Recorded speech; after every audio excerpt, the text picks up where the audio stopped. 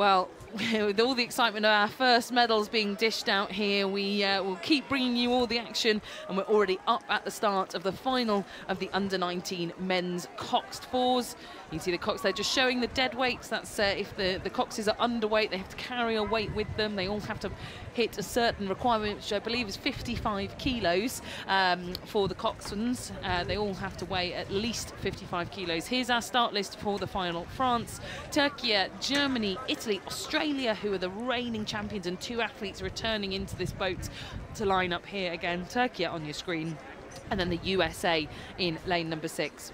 So there we have it, Turkey on the screen in lane number 2, Ahmet in the bow seat, Erdem Ahmet, and in the stroke seat we've got Yusuf Zia Atez.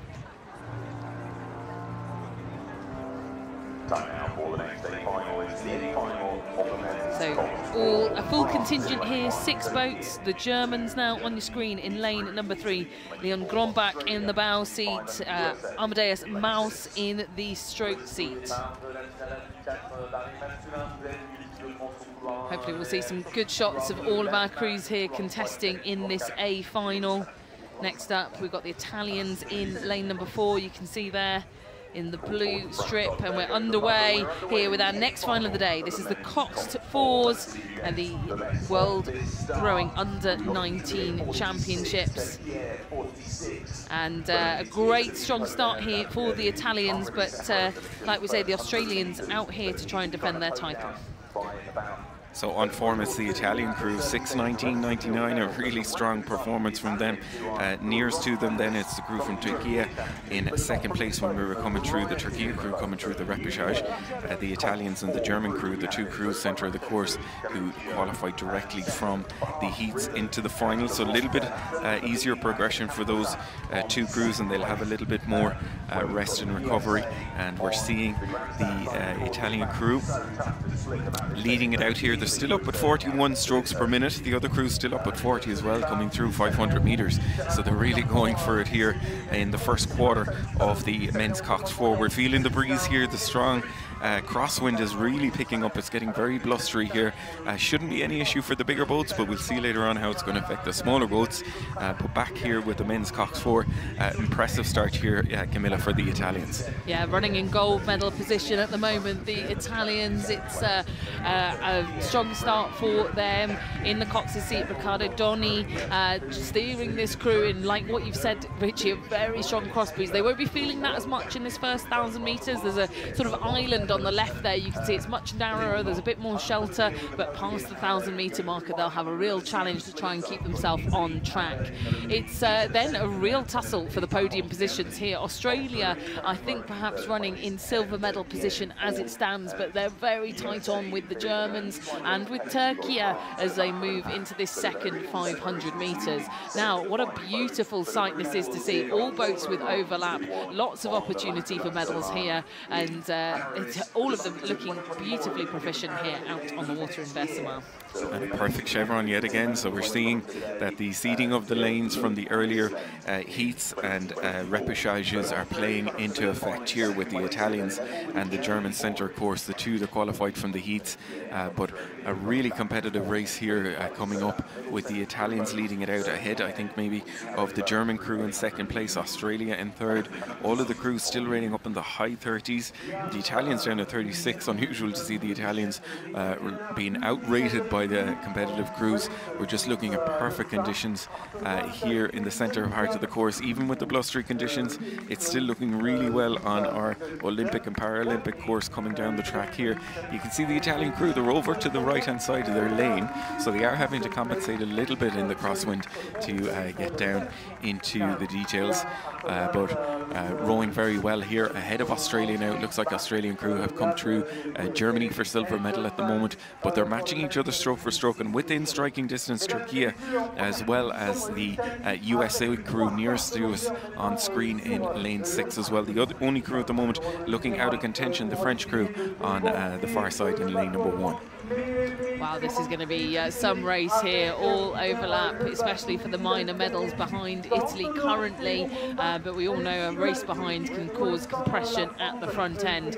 Now, this gold medal position currently sitting with Italy. Just one sort of experienced athlete from racing fours at the World Championships before, and in fact that is Meligari in the 3-seat, was in the Coxless version of this event, coming fourth at last year's championships. Now moving into this Coxed boat, they've pushed back out now. They were down to about half a length, but they've seen the danger, and with 7:50 to go, they're now vying for a length lead ahead of Australia and Germany, going for silver and bronze. And I think that's where the battle is going to be, that German and Australian crews are going to be pushing each other on. We've seen in previous races when the chasing pack are in the push for the line and trying to get either qualifying spots, they can eat into any lead that a crew has put in, and that's what we're seeing with the Australians now. They're within 3/4 of a length of the Italians, so the Italians coming under pressure now.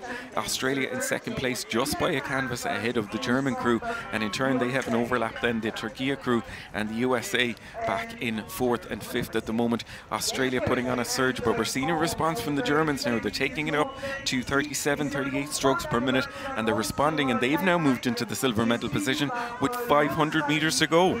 Oh, this is going to be such a wonderful race. 500 meters to go. I think Turkey are also looking dangerous there in fourth position. The European champions, would expect to see a little bit more from them. They've had such a strong regatta across the board in all boat types. Just one last push here in the final 500 meters to step onto that podium. But Germany have gone early here. Leonard Wright in the Cox's seat, pushing on. Amadeus Maus in the stroke seat there, up to 36 strokes a minute. The Australians at 39 in an attempt to respond, but it's not translating into the boat speed they need at the moment as they slip further back. Turkey coming back up for bronze. Yeah, real race on here. The Italians have just changed gear to get back into a clear water lead. They've taken it up now to 36, 37 strokes per minute. They're doing their best to move out, but look how close they are there to the boys. They're steering with a little bit off, getting affected by the crosswind that's there. Coming in now with less than 250 to go. Looks like the Italians all the way. The Germans surging now to take that silver medal position. Turkey pushing the Australian crew, but Australia respond. We're just looking to see them come into our view here at the finish. It looks like Australia might do enough to secure, but Turkey take it up again. They're up at 40 strokes per minute, winding up for the line here in the final of the men's Coxed 4. Medals at stake between the crews from Italy, Germany, Australia. What have Turkey left in the tank coming in towards the finish line? Really exciting finish for us here. It is going to be the Italian crew powering home here to take the gold medal. The German crew do just enough to secure. It's all down to the line. That we're just watching the Italians crossing the line, taking gold. It's going to be the German crew in second. What a finish coming up to the line, it looks like.